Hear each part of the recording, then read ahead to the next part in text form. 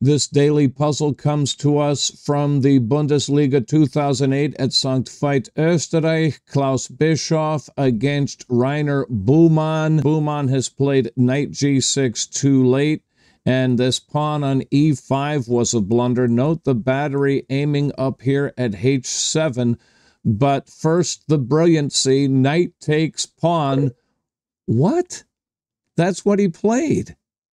The puzzle must reverse the move order. It doesn't really... Okay, I'll play the queen here first, then take the pawn. The point is we decoy the bishop and then give check here. Now we give check here, decoying the queen here where it can be attacked by our knight.